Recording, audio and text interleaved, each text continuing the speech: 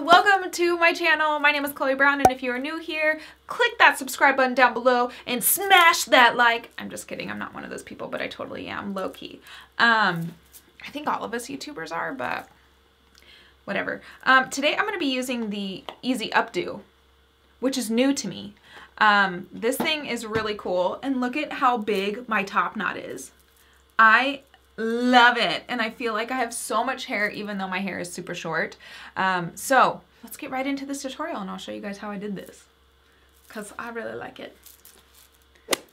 Okay, so today my hair's crazy. Let's be honest. I'm not digging how I woke up this morning. I curled my hair yesterday and I'm just like kind of over it. I'm really excited to use these. I've had these for a really long time.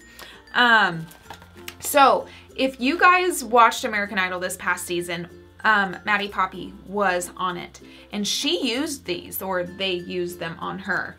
And I was like, oh my gosh, that's genius. Her hair is a little bit longer than mine is, but she was able to get these like buns on the top of her head and like down here or whatever. And I'm like, how the heck does she have so much hair? Like, I don't understand. So I looked to see who did her hair, which this girl named Corey did it.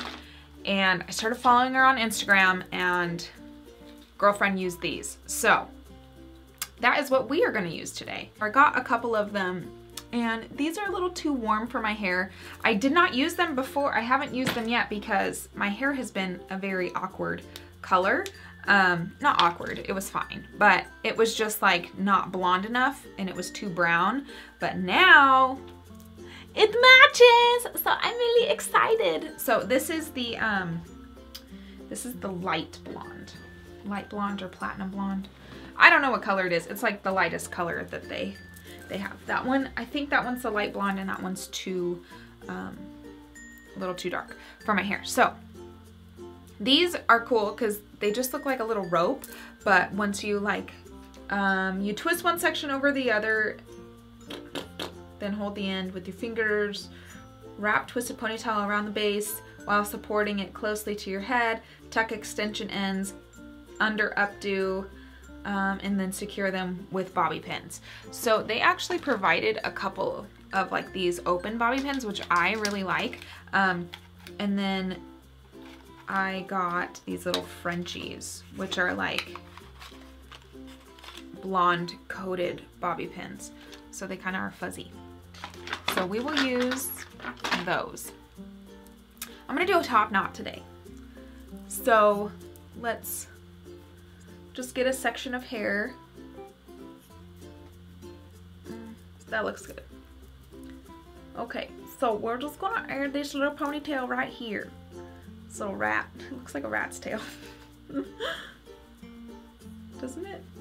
Doesn't it, doesn't it, doesn't it? Okay, so just like that. Okay, so I'm actually going to take my hair and the extension and I'm gonna wrap it together. Let's see if that works.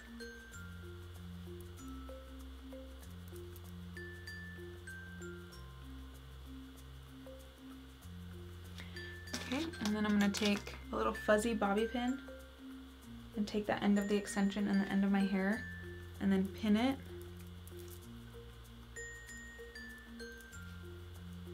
Oh, you can pull these apart.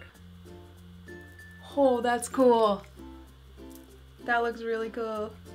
Let's take another one of these and then pin it in there. Holy crap! I have a lot of hair! Not. Oh my gosh, I'm digging it. I got a big old top knot on the top of my head. Okay, and now I'm going to pull just the front, just a little bit, not too much. Oh my gosh, this is fun! Usually my top buns are like these little itty bitty babies, but this is cool. Okay, so here it is.